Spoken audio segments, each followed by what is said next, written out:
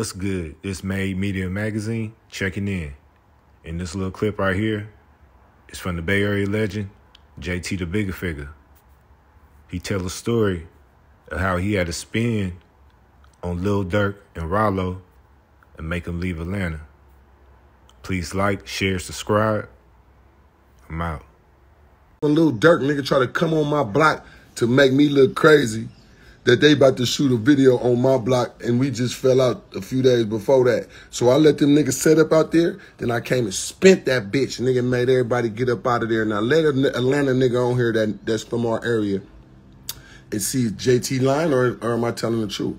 Lil Durk and Ralo had to get out of film Atlanta. Nigga, them niggas didn't get one scene off. Nigga playing with me in my hood. Nigga, that's my shit. Sorry about that. True story.